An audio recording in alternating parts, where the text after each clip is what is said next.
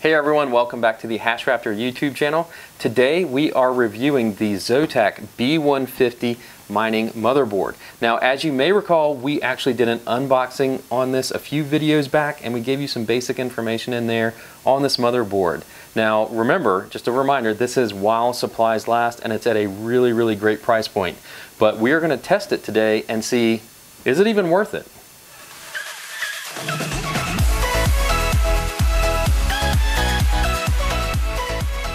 Today we'll be reviewing the Zotac B150 mining motherboard.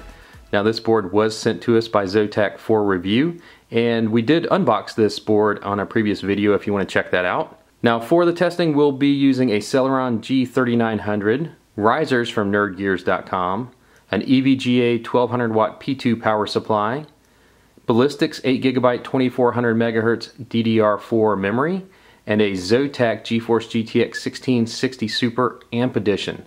And for good measure, we're going to throw in a couple 1070s to see how the board responds. Without further ado, let's get to building.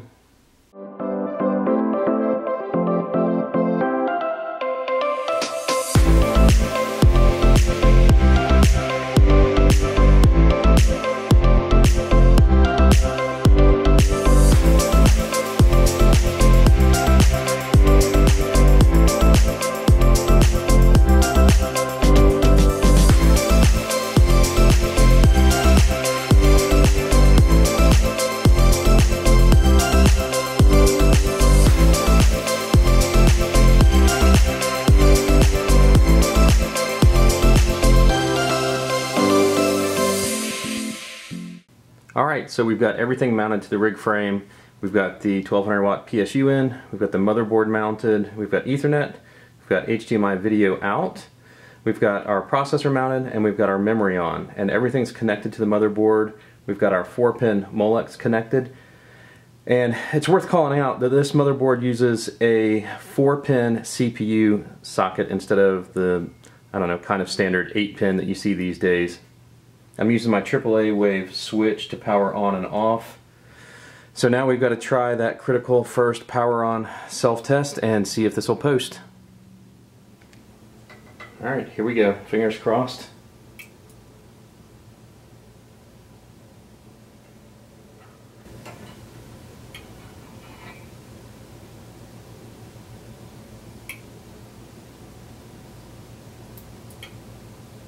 Alright, I don't know what's up. Let me check everything out.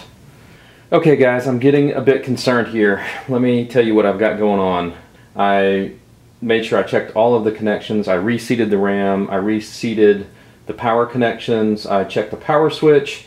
I checked the power at the wall. I checked everything. And the best I can do is get the processor fan to spin and then it stops. Coincidentally, 2 days ago, I found this bronze power supply online for about $60, and this is a semi-modular power supply. I like to get these because, I mean, you're going to power the processor, you're going to power the motherboard anyway, so I don't mind the semi-modular nature, and it's an 80+ bronze power supply. So in any future rig builds I have, I can use the power supply to power the motherboard and the processor, the RAM, all the basics, and get it up and running, and then I can use my server power supplies to power all the heavy load stuff.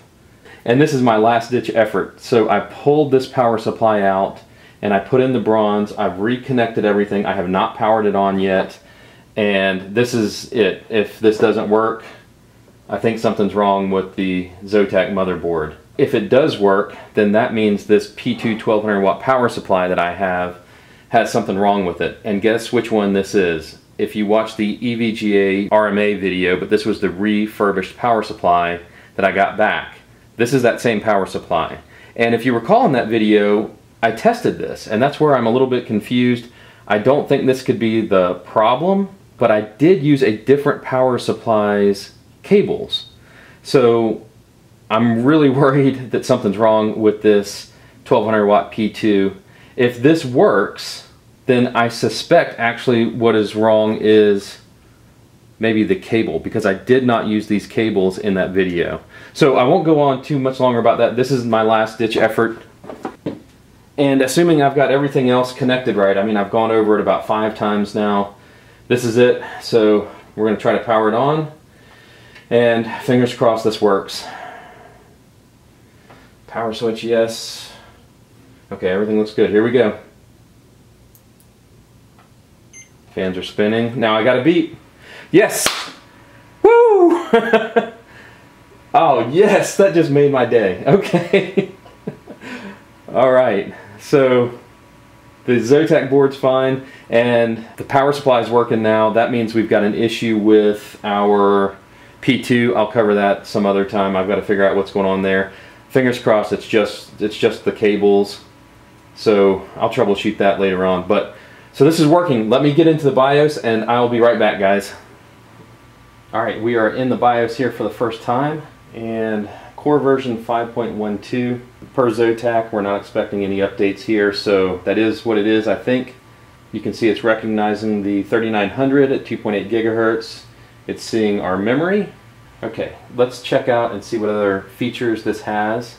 Okay, right here with primary display, I'm going to leave this set to auto because sometimes you get in these Linux-based distributions, they want you to turn the primary or the onboard off, but sometimes the board can detect whether it's got something connected to it and go ahead and power that port down on its own so that it won't show up in Hive or NiceHash OS or anything like that. So I'm going to leave this as auto for now. Internal graphics, we'll leave that to auto. Peg port configuration. Now max link speed. I'm going to try it on auto.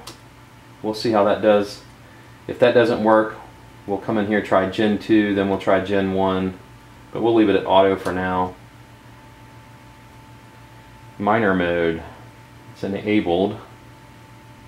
So it looks like you can set the speed on each individual slot. Alright, I'll step through these menus just so you can get a sense of what's in the BIOS. Let's change the setup prompt timeout. Let's change that. Okay, so right here is the AC power loss. It's set to power off. Because I'm using this in the studio right now, I'm going to leave this in the power off state, but if you're going to do some sort of automation or you want to remotely control your rig, you can set this to power on and then plug your power cable into something like a Tekken Wi-Fi switch. When you cut the power, then cut it back on, you don't have to worry about flipping any switches because this will come back on right here. Alright, so I'm going to leave that off for now. Okay, I think everything looks good to this point, so we're going to get our Zotac 1660 Super, and that'll be our first test. And I don't have room, because of the way this frame is built, to actually set it on the motherboard, which would probably be the best first test here. So I'm going to have to get a riser, put that up here, and get it mounted to the top. We're going to set up the Super first. And if that works well, we're just going to add a couple more GPUs and see how the board holds up. Alright, let me get this set up and I'll be right back. Okay, so we've booted up and we are into Hive for the first time here.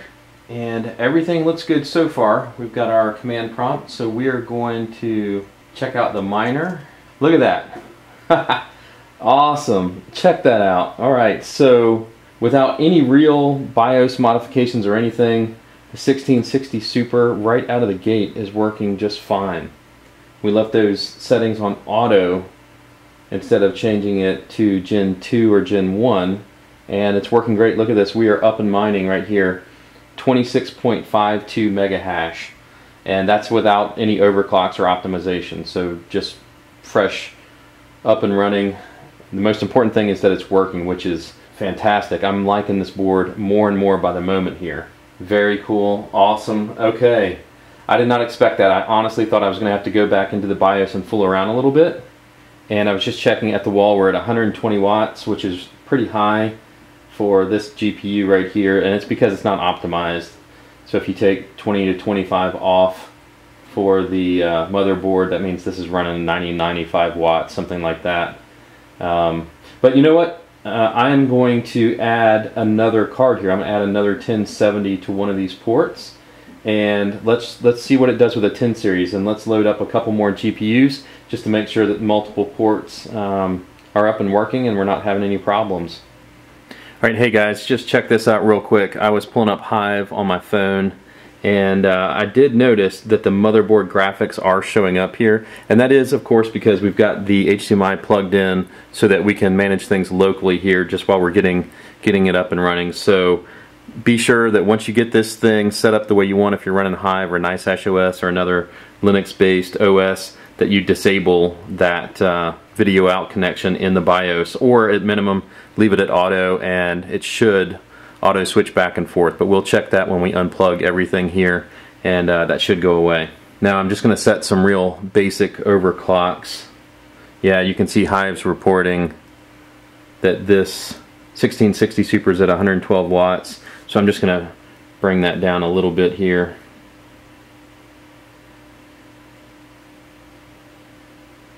Set the power limit. We'll set it on this amp edition. We're going to set it to 80 watts. And the memory clock, let's go to 1800, and the core clock, we'll leave that at 0. Yep, okay, you can see our overclocks are being applied here. We're at 2729 megahash. 30.5 megahash per second on this 1660 Super Amp Edition. That is awesome. And let me check at the wall. We've got the motherboard plugged in here, that ATX power supply, and you can see it's reporting 16.8 watts. So pretty low guys. And then overall on the system here, we're at 108 watts. Okay guys, the 1070 is installed, and you can see right here it's showing up in Hive. Now let's just check the miner real quick and see how we're looking. Okay, not bad. Look at that. Alright, both are mining.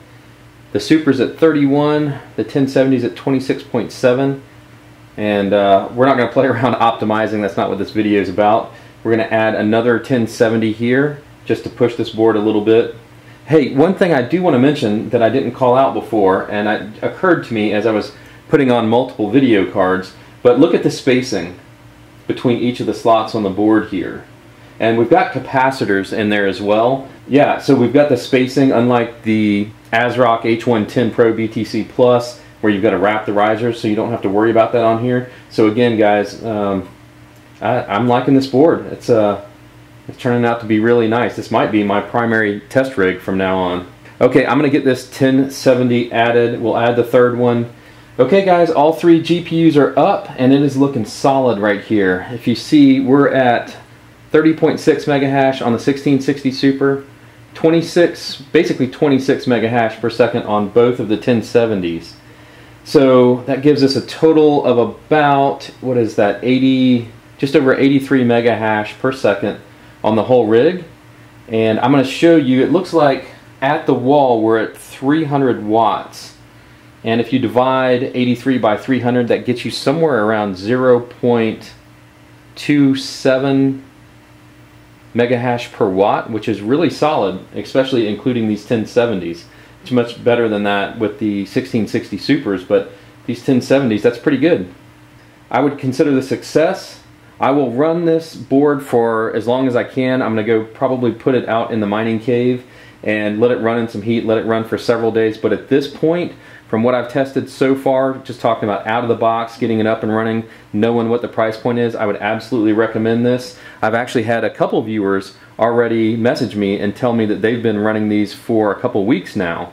And some folks have picked them up since we did the last video, and they have had great reports. I mean, everyone is saying that it's running really good. So, I mean, again, for how difficult it is to get parts these days, I would pick this up while you can, because as we said in our unboxing video, it is while supplies last. They are not going to make any more of these, and that's unfortunate. I kind of wish they would, because I'm pretty impressed. I really like this. Alright, we'll wrap there for today, guys. Thanks so much for watching. We'll see you in the next video.